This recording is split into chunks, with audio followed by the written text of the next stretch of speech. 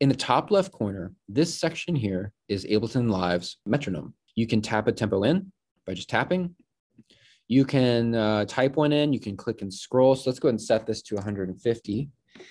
This is your time signature. So we're in 4/4 right now. And this button turns your metronome on and off. So let's turn it on. Down here, this little headphone knob, this is the volume of your click. So you can adjust the volume of the click here. And let's go ahead and press play. Let's do Reckless Love and see what happens. Intro 3, 4, 5, 6. Band 3, 4, 5, 6. Okay, so the click is not in time at all with the track.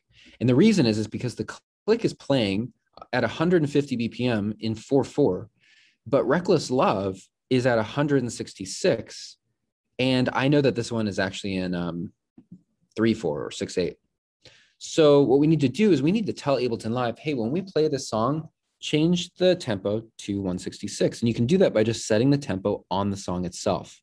So right here, you just type in 166 and hit enter. You can also change the time signature by just typing it in right here. Let's change it to 3/4.